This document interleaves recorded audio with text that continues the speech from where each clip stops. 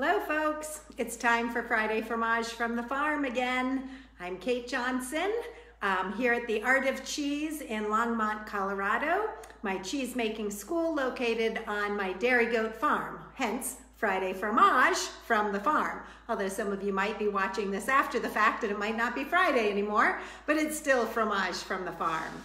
So, let me just press something there. Okay, so what I wanted to talk about today isn't really exactly about cheese.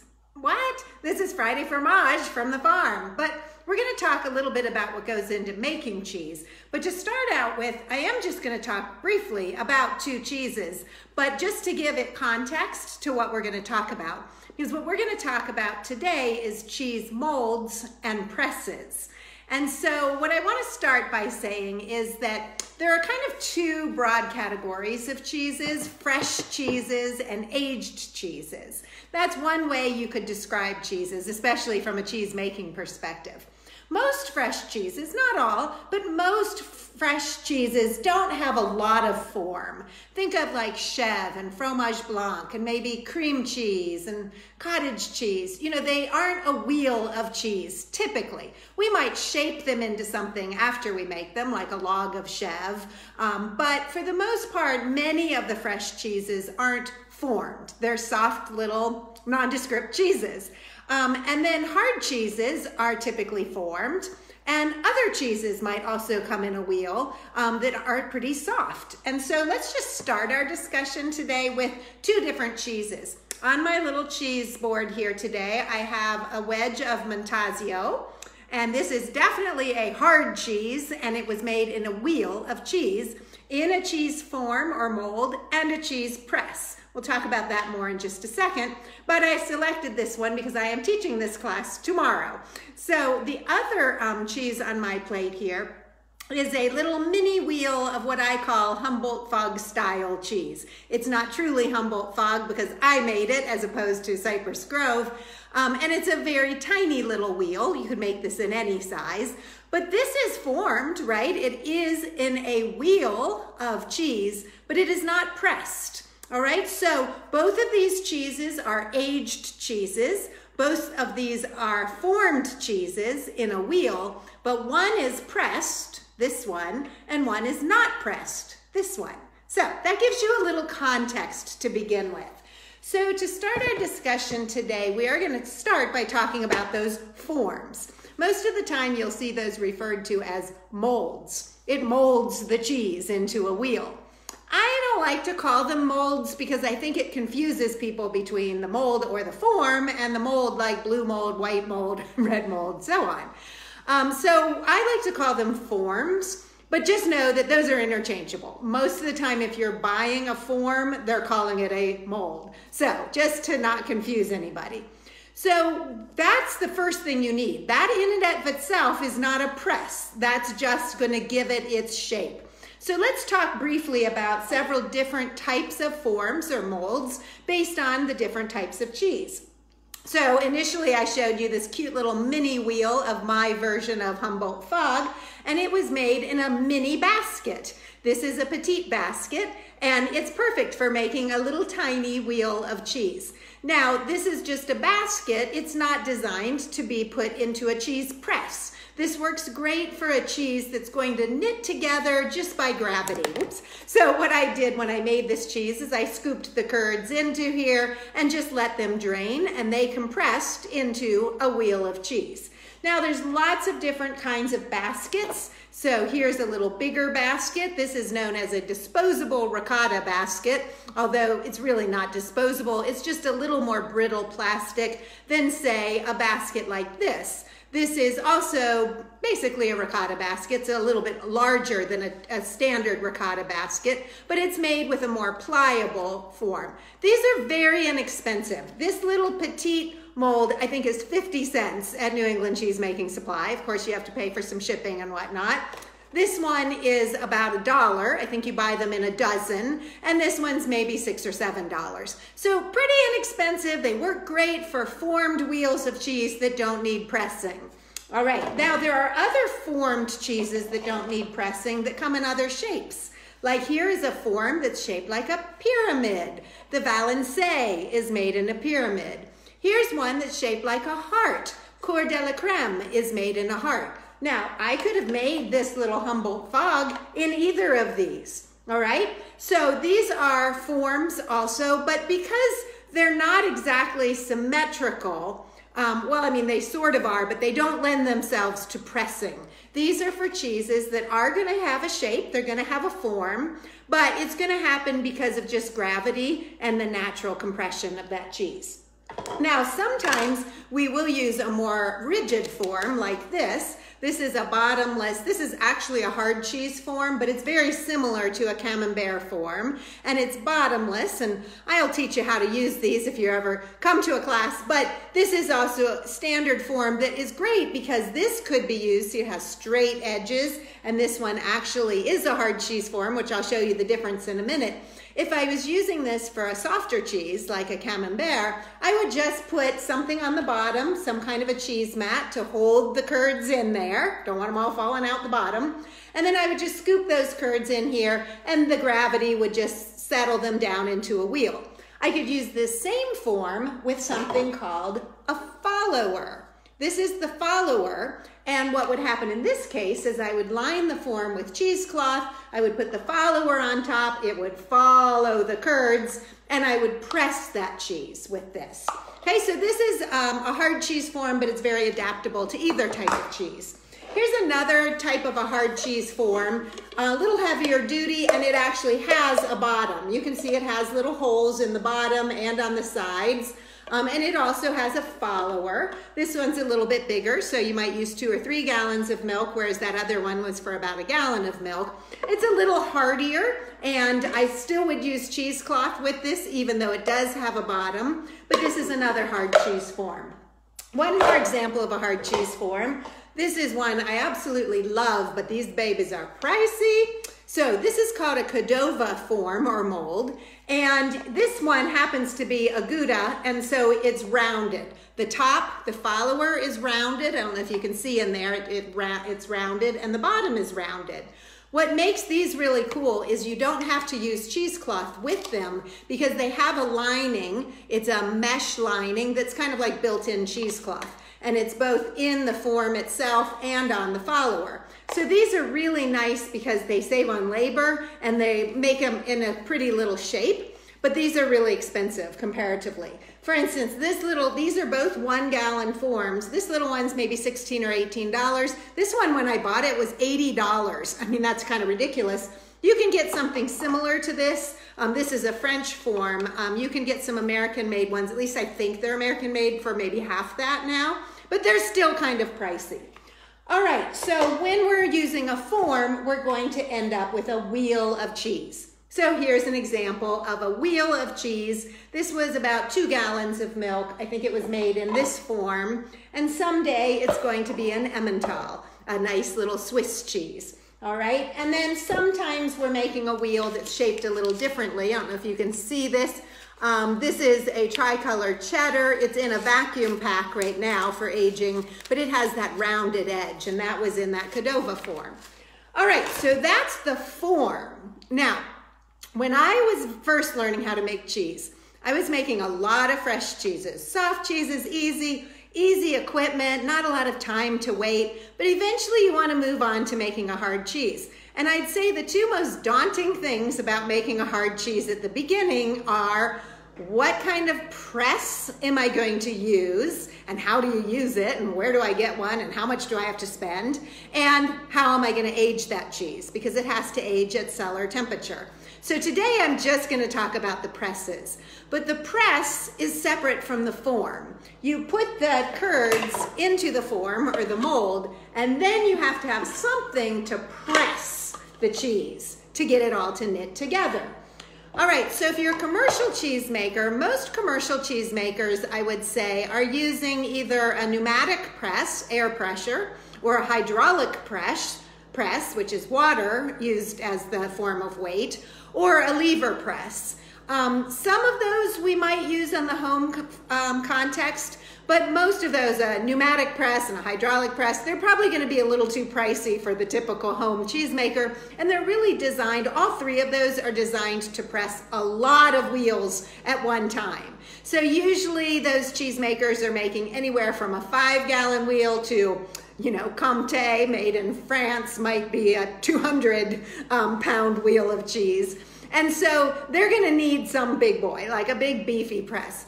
Most home cheesemakers aren't making cheese that big of a wheel, and we're also not making that much cheese all at one time. So most of us aren't going to use a pneumatic press or a hydraulic press.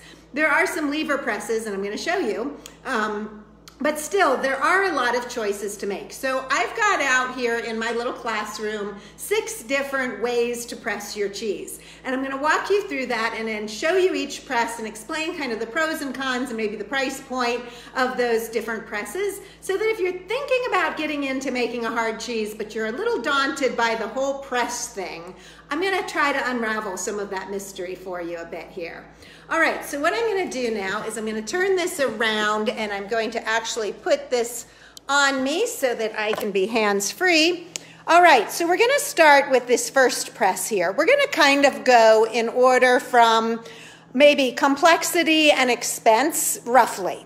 All right, so this is a hard cheese form from press from New England Cheesemaking Supply. I really like this press, but it's expensive, it's a little complicated, and it has some drawbacks, but I still love it and I use it a lot.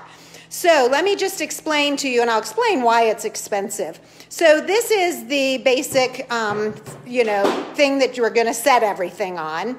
This is a stainless steel drip pan. Really nice because we can just set this at the edge of our sink, and when we press a cheese, we're pressing the liquid, the whey, out of the wheel, and this just drains right into your sink, which is nice. Now, this particular press comes with a stainless steel mold or form.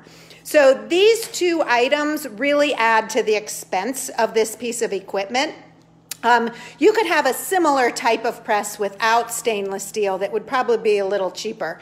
But it is kind of nice because it's really heavy duty, it's easy to clean. This will hold about 3 gallons of milk, typically, depending on the cheese. And then it has a little stainless steel follower. So it's a little disc that would go right on top of there and press onto the cheese. Now it also comes with these 2 neoprene little forms. Let's pretend this is your cheese. So I'm putting the curds into the form with cheesecloth, and then I put the follower on top. But now I've got to press that cheese, so there's nothing to press against here because it doesn't stick up over the edge. A lot of times people will put like a can of some kind in here, and I do have a can. Let me just grab it so I can illustrate that for you.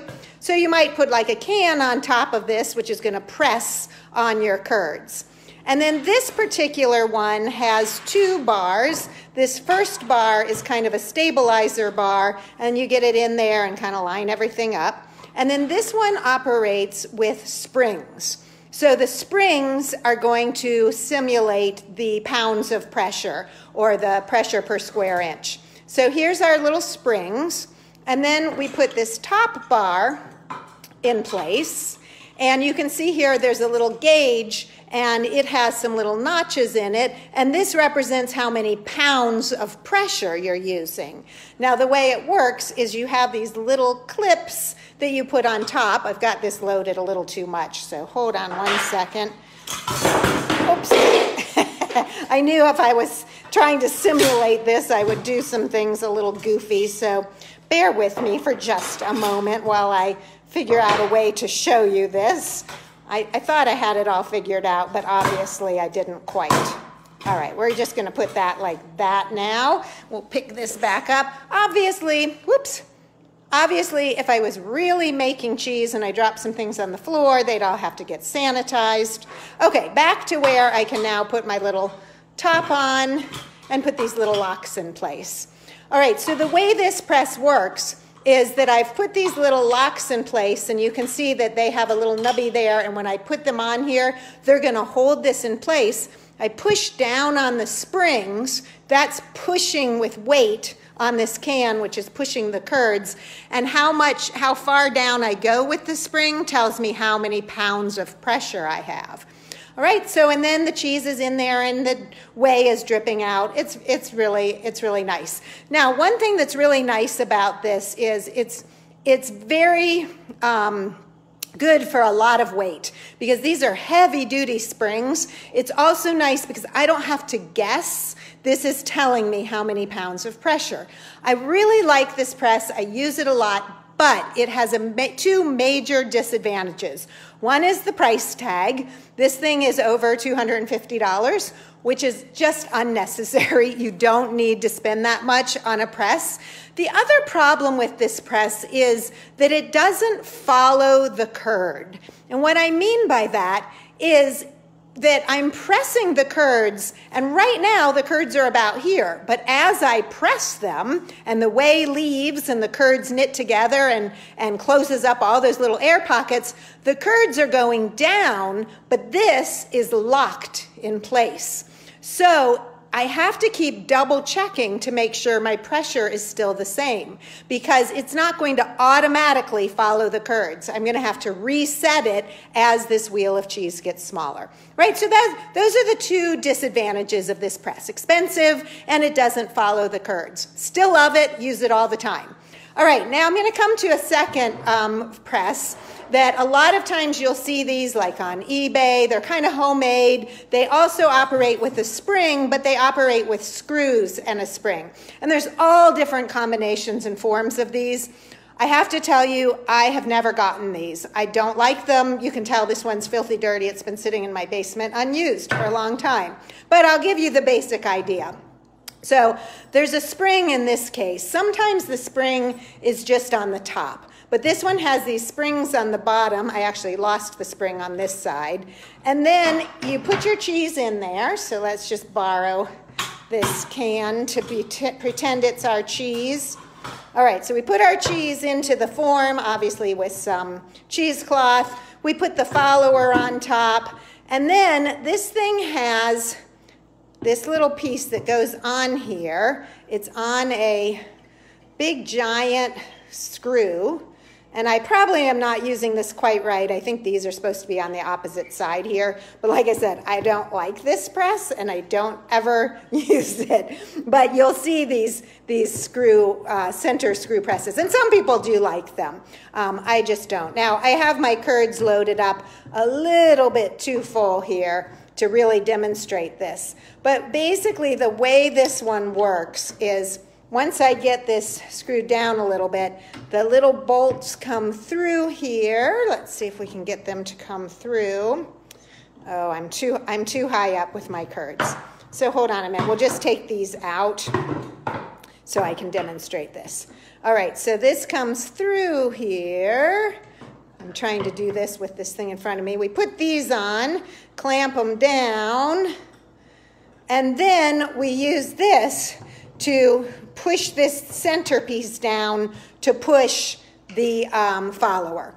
And so that's going to eventually go down and connect. Now, the problem with this is I don't really know how many pounds of pressure this is. You know, I've got this spring that's making the whole thing kind of compress, but there's no real gauge, and so it's a very trial and error thing. And in fact, I think when I got this one, it said, you know, like 3 turns is X number of pounds of pressure, and 5 turns is this. And I just found this to be incredibly inaccurate, confusing, and I didn't like it very much. So no offense to whoever developed the screw press, but you'll see a lot of these for very affordable that are homemade, and I have just not found them to work very well. All right, so that's my personal opinion. And if you love your press that has a screw, that is awesome, and that's great, because everybody should find equipment that they like. All right, this next one I'm going to show you, I know so many people that swear by this press. This is known as a Dutch press or a levered press. I have to be honest with you, I have never used this. This was made for me It's lovely. It was actually made with the wood from an old deck that I had. My friend's father took the deck apart and cleaned up some of the wood and made this beautiful Dutch press for me, and I've never used it. So my apologies, but I'll tell you the thing I don't like about this press. It's ginormous. It's just big and awkward, and it's hard to store, takes up a lot of space. So that's the main reason I haven't used it. I just have found other more efficiently spaced things. The good thing about this press is it uses a levered action. Now that's both good and bad. It's good because you don't need a lot of weight. So for instance, if a cheese calls for 40 pounds of pressure, you don't literally need 40 pounds because it's levered. So you put some smaller amount of weight out here, and that arm that's sticking way out there really increases the pressure on your cheese. The problem is you have to have a conversion chart to know what that is. You have to know how much weight equals how many pounds of pressure. And this was a homemade press, and I would have to Google that and look it up, and I just never did because I had other options. Someday I'll get around to using this. Like I said, I know people that absolutely love Dutch presses. The biggest drawback for me is it's just big and bulky and awkward to store. So I don't use this press very often. Okay, the next homemade press I'm going to show you, I absolutely love. This was made for me by a friend, and I just love this little press because it is so simple. It's simple to use, it's simple to store. In fact, the version, we used to sell these in my classroom. These little dowel rods would come out, and so the whole thing could store in a tiny bit of space, which I really loved. All right, but this one, they're glued in, so I can't take them apart. So in this case, we would take our form, we would put our curds in there. This mug is pretending to be cheese. We'd put our follower on. We put our little can on top so that there is something there to press on. And then we put this little board on top, and you can see that it's pressing now on the can, which is pressing on the follower, which is pressing on the curds. And then we just stack some weights on top. The only thing I don't like this particular press for is if I have a wheel of cheese that needs a lot of weight, because this is going to be just direct weight. This is great for, I'd say, 10 to 20 pounds. You know, you can put 2 pounds on, you can put a jug of water on top of that. Now you've got 8 pounds. I have more of these little weights I can stack up. And the great thing about this little press is it is going to follow the curds. So there's nothing locking this in place. As long as this is pretty well centered, it typically holds really well and it doesn't fall apart. And as the cheese goes down, the press follows it. And so this is just a simple little thing. I mean, that thing probably took my friend Tim all of a half hour to make.